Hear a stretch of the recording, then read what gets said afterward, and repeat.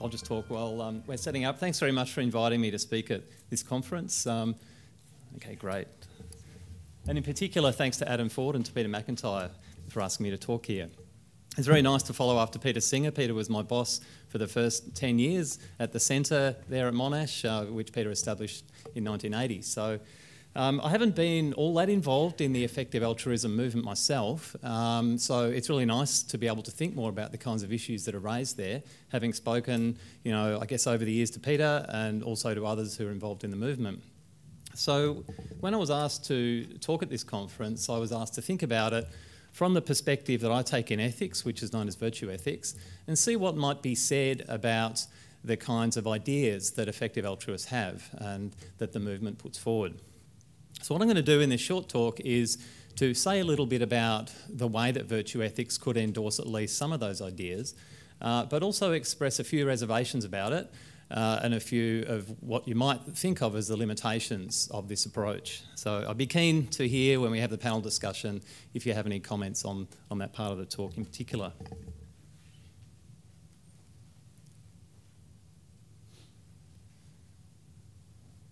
Okay. Good. So I thought what I would do to start with is to just tell you a little bit about virtue ethics. So I realise it's a pretty mixed audience that we've got here. So I've just got a couple of slides on this. The approach to virtue ethics that I've been most influenced by and that I find to be most plausible is that derives from the ancient Greek philosopher Aristotle. There's some key ideas that he has that I think differentiate this approach from a more utilitarian approach, which I realise not all of you involved in the effective altruism movement take, but I think is nonetheless worth emphasising. One of the key ideas that Aristotle has is that when you think about right action, the way to judge whether an action is right is whether or not it's in accordance with what a virtuous person would do in the circumstances. So it's very much focused on the character of the person who's acting. And in doing so, it focuses very much on the motivation that they have when they act.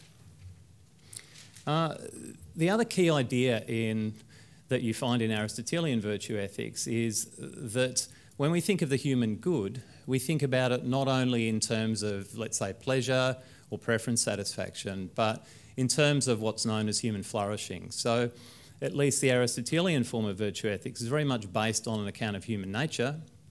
And the idea that Aristotle has is that we live best when we live in accordance with our nature, and to do that we need to develop a whole range of character traits, which he calls virtues, but also to have certain what he calls external goods like friendship and health. Here's a couple of examples of what he talks about as virtues: that it's right to save another person's life where continued life would still be a good to that person, because that's what someone with a virtue of benevolence would do. It's ordinarily right to keep a promise made to someone on their deathbed, even though living people would benefit from its being broken, because that's what a person with a virtue of justice would do. So a couple of things I wanted to emphasise about this approach. And one is that, as I mentioned before, in a lot of cases of right action, the action only is right if it's done from a particular character trait or a particular motive. So that is a pretty demanding standard for right action because of the inner dimension to right action that it has. But also it has a sort of pluralistic view of value. And so it thinks of what is good and what counts as a flourishing life in terms of a range of different goods.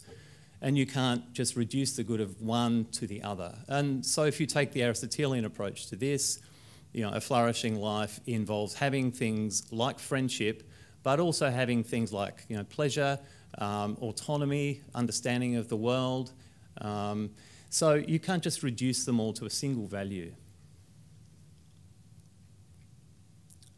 Okay, so what I thought might be useful is to just tell you a little bit about what Aristotle thought about what he called the virtue of liberality, sometimes translated as the virtue of generosity. And I was intrigued when I went back to Aristotle's Nicomachean Ethics to discover that a lot of what he says about that virtue, which is one concerned with the giving of money and one's possessions to others, is pretty consistent with what's being said by the EA movement. So here's some quotes where he talks about liberality. He says that the liberal person doesn't value wealth for its own sake. and it's the mark of the liberal man or the liberal person to give to the right people, but also from the right motives, with pleasure or without pain. They'll refrain from giving to just anybody and everybody, and that such a person may have something to give to the right people at the right time. This is a common Aristotelian idea that the virtues require acting from the right motives and doing so at the right time with the right people and so on. He also thinks that it's relative to the resources that you have, and so he says that the term liberality is used in a way that's relative to a man's substance, and he says it's relative to how much you have, the giver's substance, and there's therefore really nothing to prevent the man who gives less from being the more liberal man if he has less to give. And so I think, sometimes with the EA movement, from what I've seen, there's a bit of a discussion about not being too influenced by the charities that tug at one's heartstrings. But I think if you consider the virtue of liberality, it's important to give from the right motives. And so you can give with both head and heart, but not in the manner of what Aristotle calls the prodigal person. And if you think about the way that all virtues for Aristotle are a mean in between twin vices, and so you can have the vice of prodigality, which is when you give unwisely. And so he thinks that if you give with both the head and the heart, but not in the manner of the prodigal person, who has an appetite for giving, but they don't mind how. So it's not the mark of a wicked or ignoble man to go to excess in giving, but only of a foolish one. He talks a bit more about meanness, which manifests as a sordid love of gain and is an even greater evil than, he says, than prodigality. And then he gets on to the next part of the book where he talks about the virtue of magnificence, which is broader than just giving of money. And says, the magnificent man will do so gladly and lavishly, for nice calculation is a niggardly thing. So they won't calculate too much. I'm not sure what you think about that last virtue, but you could also look at what Aristotle says about justice in the Politics as perhaps supporting the ideas in effective altruism, because one of, at least my interpretation of what Aristotle is arguing in his work in the Politics is this quote here, that the form of government is best in which every man, whoever he is, can act best and live happily. Now, there's a lot of different ways of interpreting that comment and the context of it. But I think what he means is that a just state would be one that would enable us to have the character traits and have the resources to be able to live well. And so this requires not only broader kind of structural reforms, but also support for us as individuals to be able to develop the virtues of liberality, for example. Okay, so having sketched a bit of overlap between my understanding of virtue ethics and the ideas of effective altruism, I wanted to express some possible differences between them and some possible perhaps reservations that you might have about the effective altruism movement from the perspective of virtue ethics. And one is that, as it might have already become clear from what I've said, things like friendships and personal relationships are really important and part of a humanly flourishing life for virtue ethicists. So one of the things that I think is important to bear in mind is the value of things like family caregiving. And that's something that's very difficult to quantify, perhaps, in terms of how effective it is or to compare with the other good you might do with your time. But it can obviously be quite a demanding thing for people to do. And I suppose in cases where often the adult children, I suppose most commonly adult daughters, are providing this sort of care, I think it's important that its value be recognised and not undervalued. And I suppose part of that too is that, you might think, oh, well, why should the care always have to be provided by the child? And of course it needn't be, but often with an elderly parent, they see it as having a particular kind of value when the care is given to them by a child rather than by a professional carer. What I'll probably spend most time on is talking about career choice. So I gave a commentary on Will MacAskill's talk, the very first paper he wrote about the ethics of career choice in Oxford in 2012 at the Society of Applied Philosophy conference. And so in my commentary, I thought a fair bit about what other philosophers have written on career choice. And one not so well-known utilitarian who wrote on the ethics of career choice is Hastings Rashdale. So I wanted to try to just bring up this idea about ethical career choices and say a bit more about Will's argument, but also express concern and maybe emphasise the importance of the value of personal fulfilment playing a role in what counts as an ethical career choice.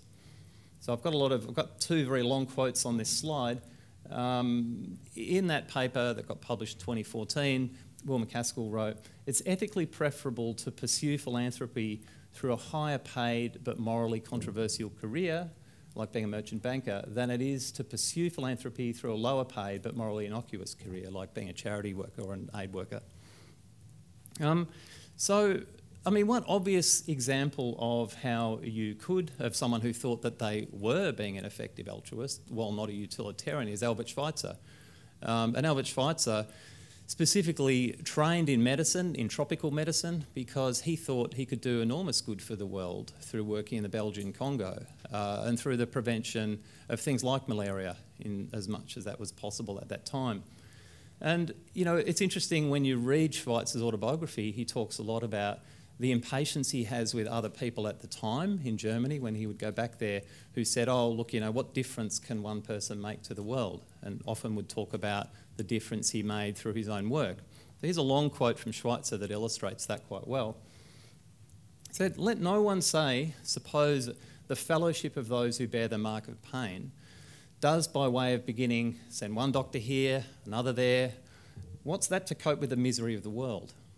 From my experience and from that of all colonial doctors, I answer that a single doctor out here with the most modest equipment means very much for very many.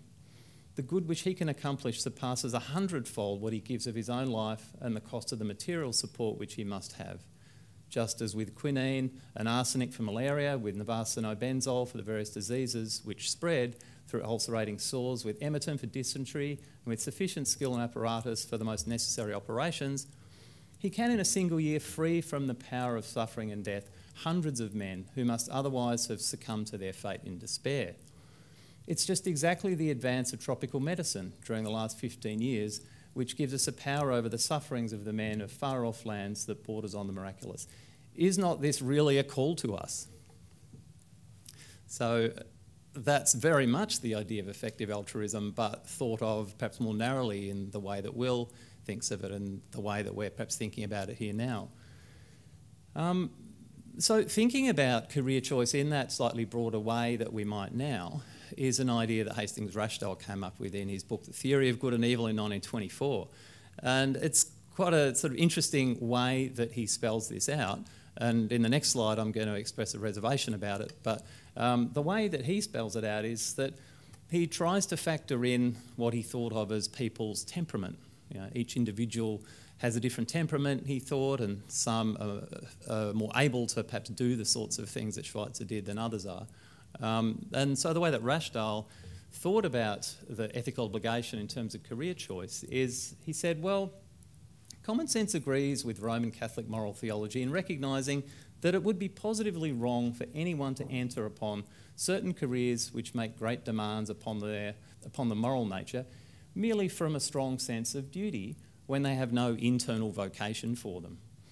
The average Sister of Mercy is no doubt a more valuable member of society than a Belgravian lady who is somewhat above the average, but a Sister of Mercy with no natural love or instinct for her work, with no natural love for the poor or the sick or the young to whom she ministered, would be far less useful to society than the Belgravian lady who performs respectably the recognised duties of her station, even though she may devote what must in the abstract be considered a somewhat excessive amount of time to domestic trivialities and social dissipation. That was 1924. I'm sure you can see his point there in any case, that we shouldn't be too quick to judge that someone isn't doing so much good for the world, even if they're focusing a little bit closer to home. I don't know about the Belgravian lady example, but we can think of better examples than that.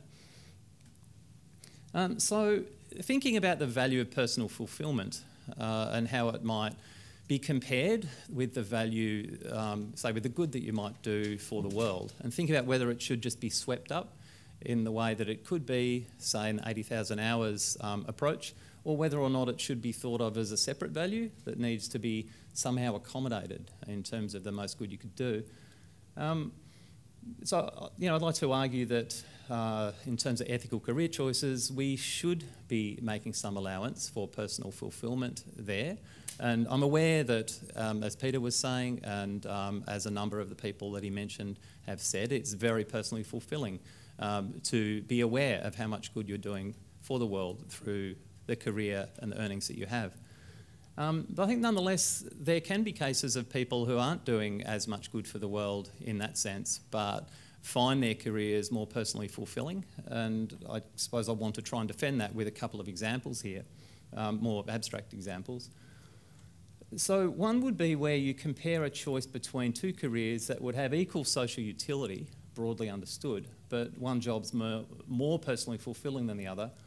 And I mean, this is just sort of putting the claim to you. I think that there seems to be ethical reason to choose the more fulfilling job. To me, it doesn't seem unethical to choose the more fulfilling job, other things being equal. But to take a different comparison, what about comparing a person who's taking a moderately lucrative sort of professional philanthropy job in the private sector, which they find mildly interesting, and a person who delivers a little less help, maybe via a charity job, sort of taking on board some of the arguments that Will has given, but finds it very personally fulfilling? To me, it's not obvious that the latter is perhaps less ethical than the former. And so, to me, that would suggest that maybe personal fulfilment is a value, might be independent of the other good that we're talking about, and that it's not so sort of counterintuitive to try to accommodate it to some extent.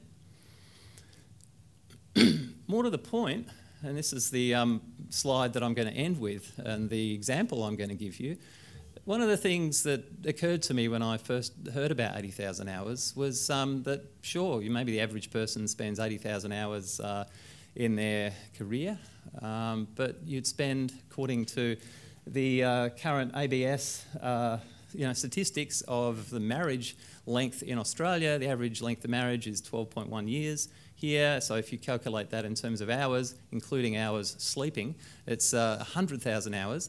So, I mean, this is a little bit tongue-in-cheek, it's partly serious that, say if someone did design a website and did have a campaign where they said, okay, think of the amount of time you spend doing things with your partner. You could actually make your partner choices, life partnering choices, much better for the world if two people, if everyone just puts in their details into this website, and you could make a more ethical life partnering choice because you could be a better team for the world, not just be a great couple for yourselves. So I don't know how feasible this is, but the reason I'm bringing it up So the reason I'm bringing it up is because, to me, if you had, again, a comparison between, you could choose to be with someone, with whom you could do the most good for the world, but you weren't quite as personally attracted to them as someone else who you mightn't be doing as much good for the world. To me, it doesn't seem obvious that, it's unethical to choose the person with whom you'd be the suboptimal team that you are perhaps nonetheless a little more attracted to. So, having reasons of personal fulfilment for weighing in with the ethics of career choice is one thing. Having reasons of personal attraction weighing into partnering choices is another thing. So I'm not saying you have to agree with both. But I do think intuitively a lot of people would think, well, personal attraction needs to be able to play a role in one's life partnering choices. So who knows whether there'll be 100,000 hours or more, but it will be interesting to see what the implications of it are at the time. And there's a list of my references, so thank you very much.